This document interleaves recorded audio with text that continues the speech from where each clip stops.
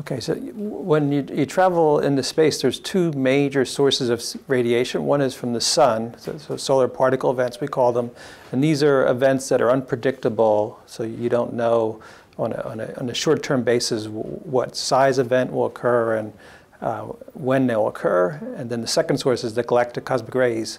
The galactic cosmic rays are actually the bigger challenge. They're a steady background of radiation. It's a different type of radiation than occurs on Earth. So it's called highly ionizing radiation. So at some point, the mission length limits you. So they're not easily shielded against, and they're made up of protons through heavy ions.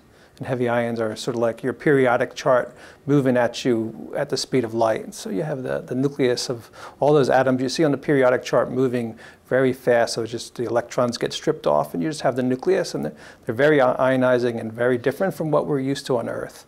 The solar protons are similar to X-rays and gamma rays, so they have similar ionization power, and they can be shielded. So it's just a matter of being prepared when the event will start, and also exactly how much shielding do you need. So the solar events are different than the galactic cosmic rays. So the problem is we know we can't shield them. There's just too much mass is required to shield against them, but also we don't know exactly what it will do to you. So when we say that there's a big problem for exploration, it's the uncertainty in the estimates. It could be that we're estimating very high, or it could be we're estimating just right, or we could be estimating very low. So that's what we're trying to get at, is what is really going to happen to a human of a given age and gender and other factors when they're exposed to these types of radiation.